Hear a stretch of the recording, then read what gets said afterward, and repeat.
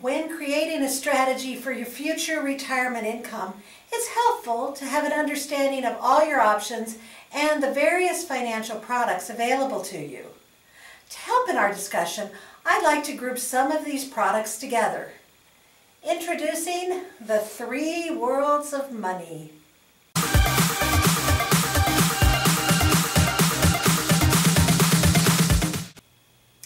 World number 1. Let's look at the financial vehicles that are generally considered more secure.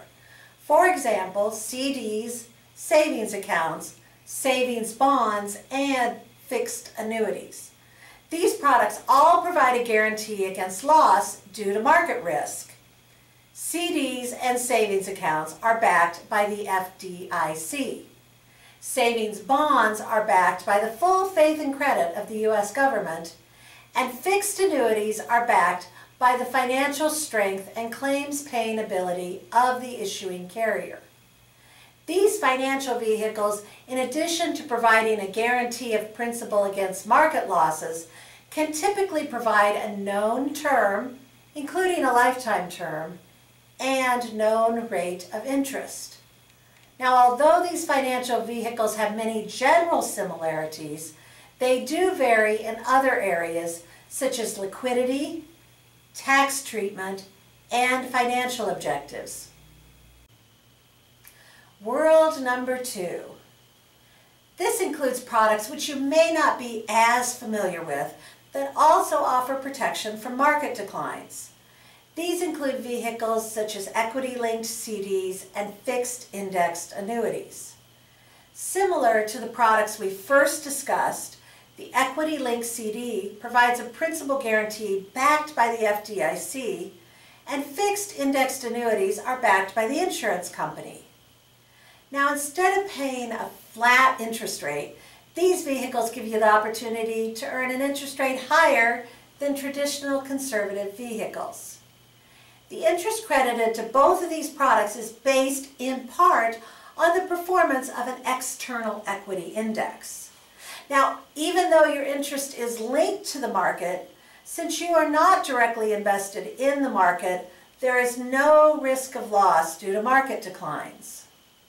Now, in a perfect world, you would be able to earn 100% of the market gains and experience none of the losses. However, since we don't live in a perfect world, the interest credits are not dollar for dollar what you would experience if you were directly invested in the market. The interest is typically subject to a cap, a spread, or a participation rate.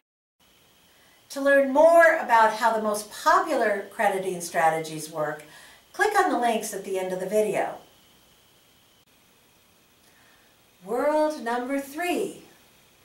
These are the financial vehicles that generally are considered more risky, such as stocks, bonds, mutual funds, real estate trusts, options, commodities, and variable annuities.